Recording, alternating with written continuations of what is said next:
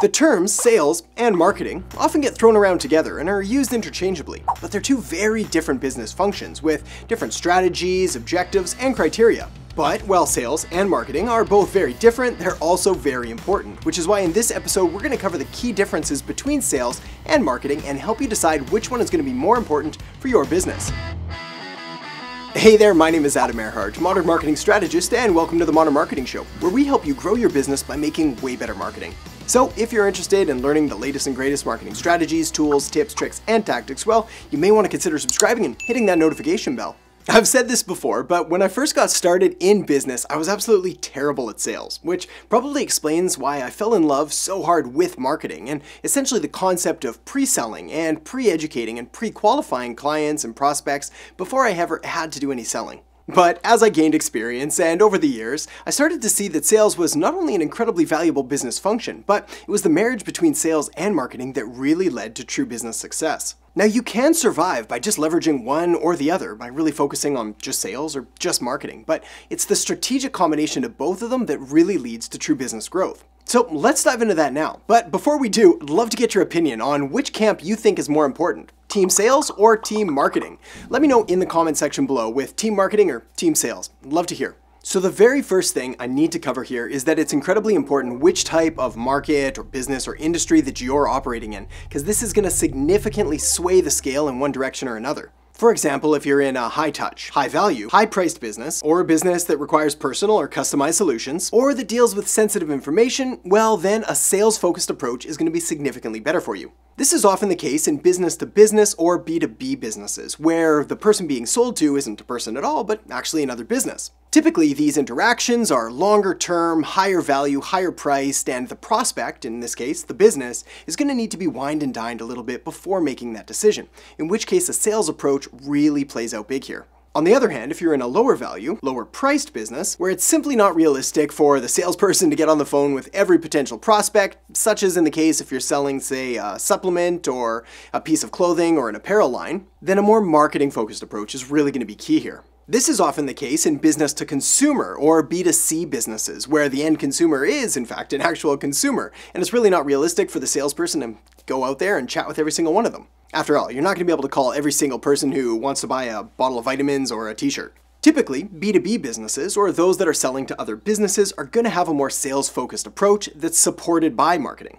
B2C businesses, on the other hand, those that sell directly to consumers, are going to have a more marketing-focused approach, but you will see sales start to come into play as you move higher up the pricing tiers. In the case with, say, expensive cars, or boats, or planes, or real estate. So here's how sales and marketing differ. The biggest thing to know when it comes to marketing is that marketing is typically focused on one of two things, either brand awareness or lead generation. Basically, marketing's goal is to introduce people who could potentially buy and let them know about the product, about the service, or about the business and why they should care. Marketing wants to bring people into the ecosphere of that company.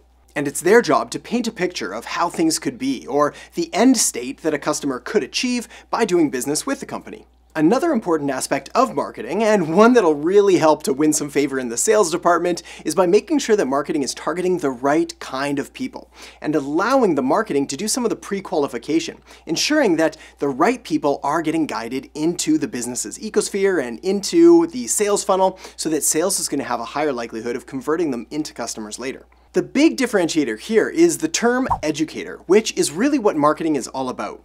Essentially educating potential customers or potential prospects about the business or product or service, about who it's for, about why they should care, and about what kind of impact it can have on their lives. Alright, so if marketing is responsible for things like brand awareness and lead generation, well then it's sales' responsibility to take all of the awareness that was built and the leads that were generated and then convert those leads into paying customers or clients. Where marketing is going to go out there and tell stories and educate and inform and really paint a vivid picture, well it's sales' responsibility to then listen and ask questions and essentially learn everything it can about the potential prospect in order to properly diagnose a solution, which hopefully is the business or product or service that is trying to sell. The best salespeople today aren't pushy or salesy or aggressive or sleazy or anything like the old cliches of used car salesmen or old salespeople of past. Rather, the best salespeople listen. They're empathetic, they understand, and they ask a lot of questions in order to understand where the customer or prospect is coming from so they can listen and diagnose an appropriate solution. If marketers are educators, then salespeople are advisors, and they help to guide and advise the prospect in the direction that's best for them. So as different as sales and marketing are, well, there's still a ton of similarities between the two. Namely the fact that both of them deploy some strategic combination of art and science, essentially understanding key features and benefits of the product and the service, but also finding ways to leverage human interaction, buyer behavior, and the psychology behind how people make decisions. Also, while B2C sales and marketing tend to be more emotionally based, and B2B sales and marketing tend to be more logic and rational driven, well, there's definitely elements to both. Because we as human beings, well, we make decisions emotionally first, and then we justify them and back them up logically and rationally later. This is why it's important to have both emotional and logical elements in all of your sales and marketing. Also, both sales and marketing are going to take a look at key performance indicators, or KPIs, to make sure that they're on track to hit their goals. These can include things like cost per lead, lead conversion rate, sales close percentage, and customer acquisition cost, all of which are going to help build a profitable and cohesive sales and marketing strategy.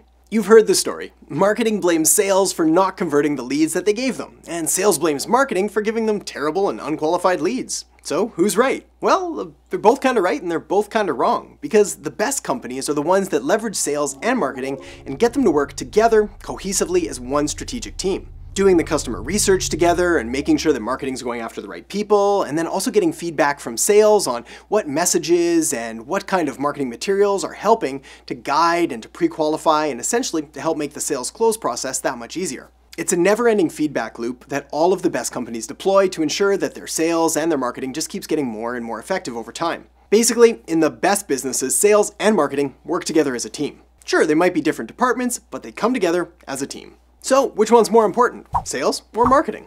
Well, as a marketer, it's really hard for me to say this.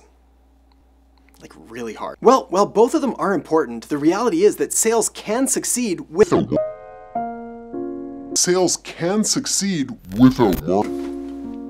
Oh, I don't like the sound of that. Just think about cold calling, or door knocking, or attending endless networking events. Yeah, it sounds terrible, I know. Which means that maybe, technically, sales might be more important than marketing, but only in the short term. In the long term, marketing wins by a landslide by building trust and loyalty and authority, and by providing more value and essentially making the sales process that much easier. So, which one's more important? Well, the short-term win definitely goes to sales, but the long-term win goes to marketing. But at the end of the day, successful marketing leads to successful sales. The next thing you're going to want to do is check out the video I have linked up right here, part of this B2B versus B2C series, giving you more actionable strategies and advice and things you can immediately deploy in your business. So make sure to check back then. Thanks so much for watching, and I'll catch you next time on the Modern Marketing Show. So, what would you like to do? Hardly a compelling close. And yet, I would still more often than not make the sale. So why? Well, what I